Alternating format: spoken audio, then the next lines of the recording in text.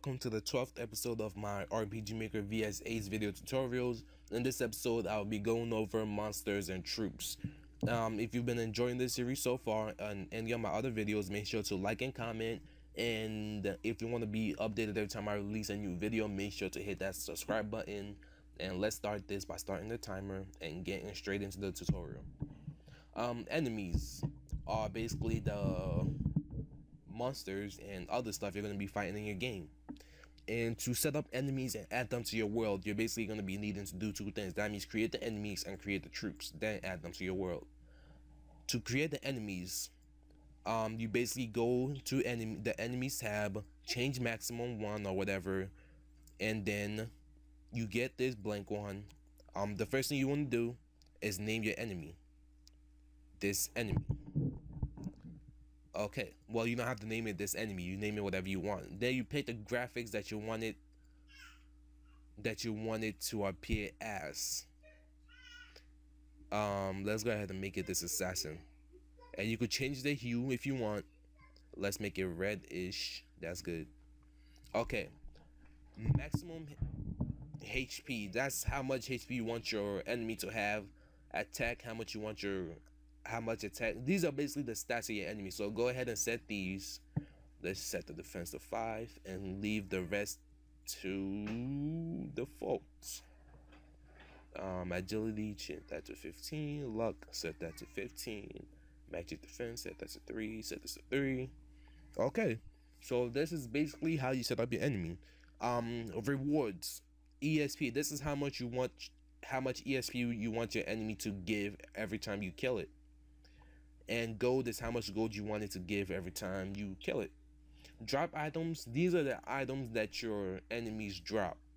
So you could pick from either the item tab, the weapon tab, or the armor tab. So let's go ahead and give it this item. And probability is like how much the rate at which the item can drop. 1/1 is basically 100%. 50%. 75%, I think, and 25%. And let's go ahead and make it like 1 out of 5. So every 5 enemies basically, you can look at it like this. Every 5 enemies I kill, I have a chance of it dropping at least 1. Can you look at it like, yeah, I think you could look at it like that. So every 5 enemies, I have a chance of 1 of them dropping this item, although that could change. Okay, let's go ahead and make it give you this item and also give you this armor, but only make the probability like 20, so that's a rare occurrence. Okay, action patterns are basically what your enemies are gonna do during battle. The default is set to attack. That means the enemy is gonna be attacking you, and it's gonna be at a rate of 5 and up the way up to 10. That means these are the ratings are basically priorities. So that means this attack is this. Let's make a new one just to show you an example. This skill 8. I mean, okay, no, let's set it to 7. I bet. Okay, conditions are the conditions that the enemy is gonna do the action. So always mean they're always gonna do it. And then turn number means the turn number. That means like in turn like if the enemy survives to like turn 10, it does a special skill. Or if the enemy's HP is low, it does a skill. If the enemy's MP is low or high, it does a skill. If the certain state is applied to the enemy, it does a skill. If party level is blank, then it does the level. If switch is activated, it does the skill. I mean the action. So let's keep it at always. Now the ratings here 5 and 7. That means this enemy is gonna do this skill more than it's gonna do attacking, because the rating is 7 for this skill and the rating is at 5 for the attack. And that means he's gonna basically keep on doing that until he runs out of MP. So let's actually give him some MP. Futures again is the same thing as actor, classes, and weapon and armor. And I'm not gonna be explaining that to you because it's more of the advanced stuff. And okay, Notes again, just leave yourself notes. Let's move on to troops. Once you create an enemy, you have to add it to a troop. Even if you just want one, you have to add it to a troop. But let's go ahead and add two, just for the sake of it. And then you get the option to auto name. That means like it's basically just gonna name this enemy times two. So, or you can name the troop whatever you want. Let's go ahead and keep the auto name. You could change your battle back what you want the enemy to. That's good.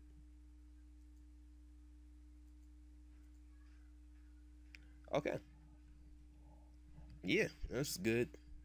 So the battle back right here, you get the options to battle test it. That means you could test battle with these options set. That means you could have up to 4 actors battling this enemy just to see like your odds of fighting it. This is basically for like tweaking the battling and balancing your game a little bit more. So add obviously adds enemies, removes them, clear just changes all of them, arranges them for you automatically. Battle event, I'm gonna try not to explain that, but I'm gonna briefly explain it but not try to go in depth on it. Change battle back, you already know what that does. Okay, battle events are the things that happen during the battle. The events that happen during the battle, like you go have a battle and then talk in the battle, like when the end of turn. So you can make it like when it's your end of your turn, you could say something like this, like I'm gonna kill you or something like that. Or you could make it if an actor's health is below 50%, you could make it, can someone heal me, I need help. Or when enemies HP is or MP is below what, yeah, HP is below whatever, you can make the enemies like run away if you want or something like that. If it's what turn it is, you can make the enemies say stuff or you guys say stuff. So if it's turn 10, you can make you guys say, oh, this battle is going on for quite a long time. Or if it switches on. So basically that's what it does. And this is basically the regular event. So you could, if you know how to invent and stuff like that, you could make event, like you can make them talk, you can make them control variables and stuff like that, make conditional branches, everything you could do in a regular event, you could do it in here. And you could have multiple event pages. So let's keep only the one. I don't. So again, this is more of the advanced stuff. It's not that advanced, but that means anyone can use it. But span is like when you want it throughout the whole battle or that turn or that moment. And that's basically it. Now to add enemies to your map. To add enemies to your game, that's multiple ways to do it. And I'm gonna be making a quick map just to show you guys.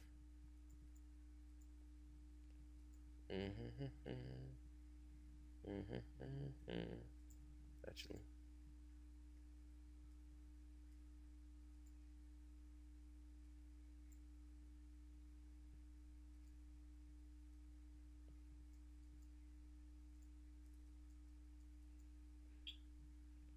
yeah, I might be cutting this off depending on how fast I make it. I'm trying to make it real fast. Nothing special, nothing spectacular.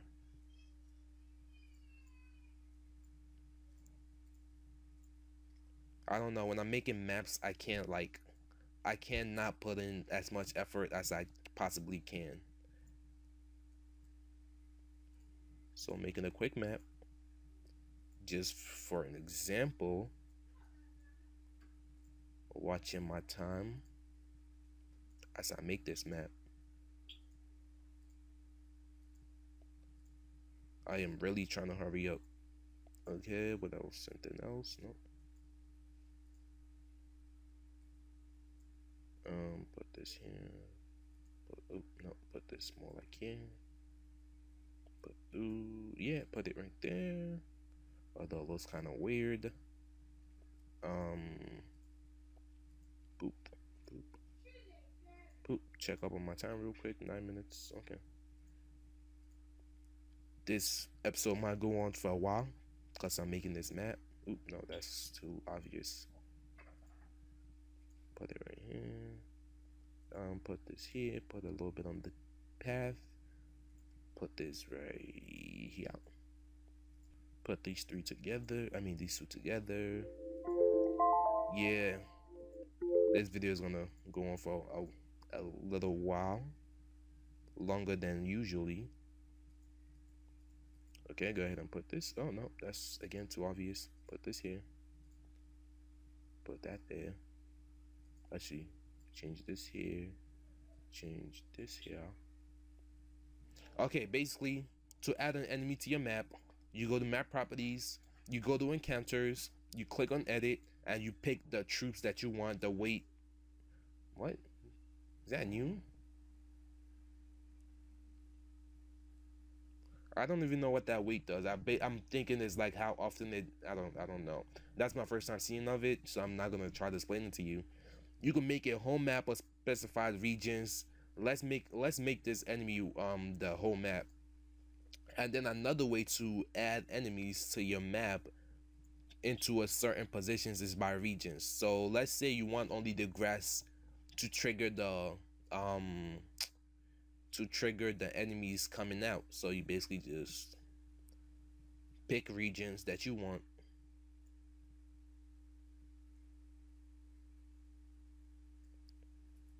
Oops. Okay, although the character can't be over here, but let's still make that. So basically, again, you go back to map properties, you set this, and then you pick which regions you want the enemy to. Region 1. Okay. So basically, although the enemies appear the whole, let's get rid of that. That means every time you walk on grass, then the enemies can come out on and attack you.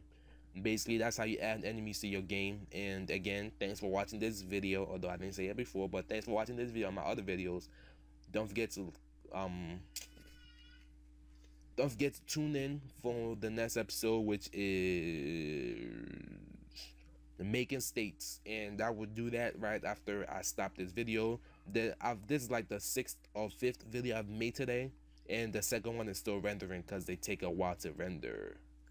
So 40% right now, and it's been 12 minutes. Again, thanks for watching, and I will see you guys on the next episode. Peace.